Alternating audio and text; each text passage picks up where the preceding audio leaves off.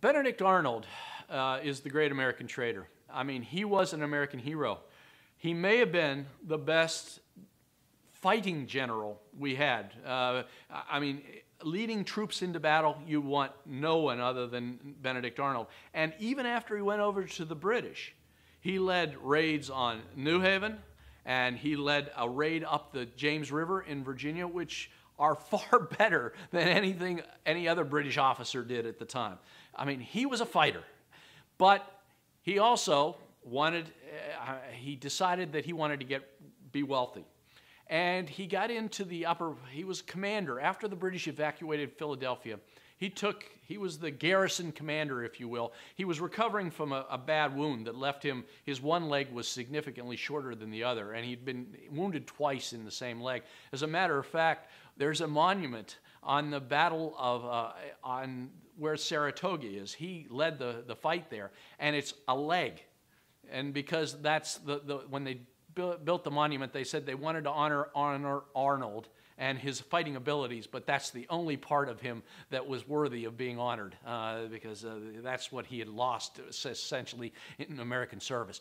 Anyway, when he was in Philadelphia, he hooked up or got engaged to and then married a woman who was the daughter of not an out-and-out loyalist, but was sympathetic to the British cause. Her name was Peggy Shippen.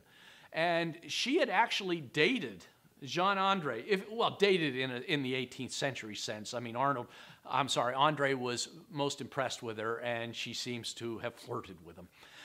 Anyway, when Arnold was taking over in Philadelphia, he decided that he needed more money to really survive in the war and post-war, particularly post-war, and that he was not getting promoted. He was not getting the kinds of monies from the Americans that would make it worth his while. So Peggy Shippen Arnold opened a correspondence with John Andre.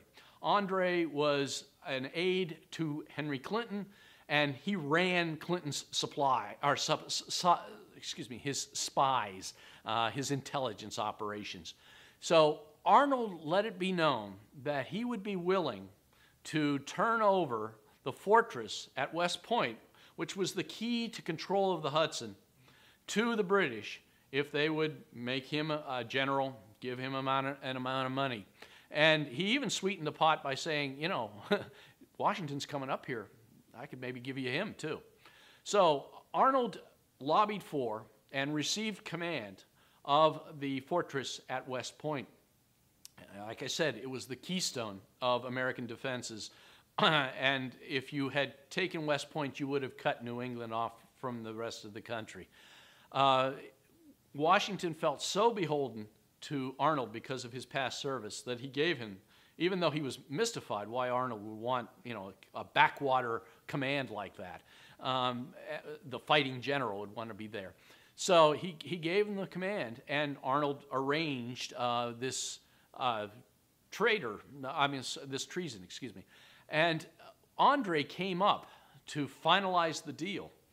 He came up, and then because Arnold was in command, he said, you know, there's no threat, or there's no chance that you'll be caught, because I can do things. And so what they did is they brought a small British warship up the river, and Andre was supposed to negotiate with Arnold and then be transported back to that British warship. Well, what happened is a zealous American artillery officer put a cannon right there and started banging away at the British warship. So they decided it was too hot to remain, so they moved down the river, which meant Andre had to go much farther to get back to British lines. So Arnold convinces him to change out of his uniform and change into the garb of an everyday merchant, and to carry the agreement in his shoe, to secrete it there. And so he starts moving out with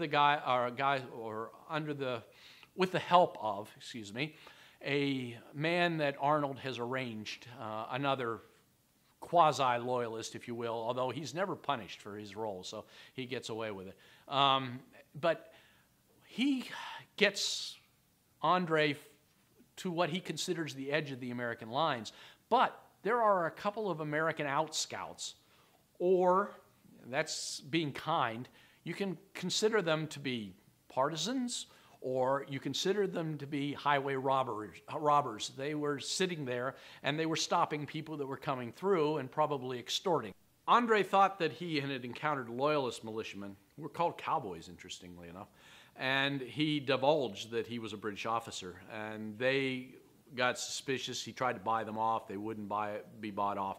And so Andre was captured. Now, he was taken to an American outpost, but the officer, interestingly enough, sent word to Arnold that Andre had been captured. So Arnold was able to escape. And then Peggy shipping Arnold, he left her behind. And when Washington and his entourage arrived at West Point, Peggy went into hysterics, saying that, don't kill my baby, don't kill my baby. Probably it was an act, but it was very effective. And she also was in a semi-state of undress, which also got the attention of the aides, I'm sure. Anyway, she was able to convince Washington that she was innocent, and he sent her into New York City to be with Benedict Arnold.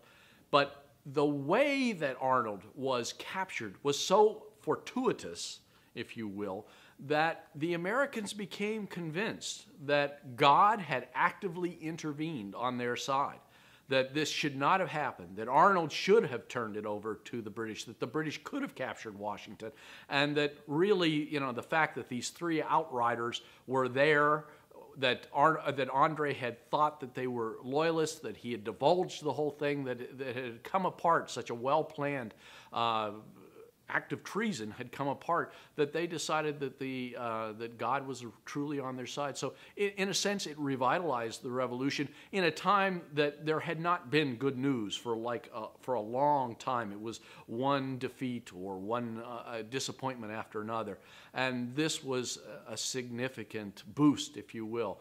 And it created a momentum, at least in the North, that went forward.